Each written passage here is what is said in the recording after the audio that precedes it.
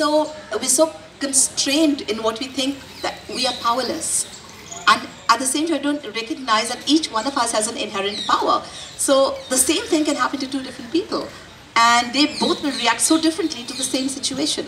One will just drown and one will just ride the waves. One will get crushed and one will go from strength to strength. So your attitude determines your altitude, which is what we're talking about today, which is the way you see things is the way your life is. And if you don't like your life, all you have to do is change the way you see it, and everything changes automatically. It's easier said than done.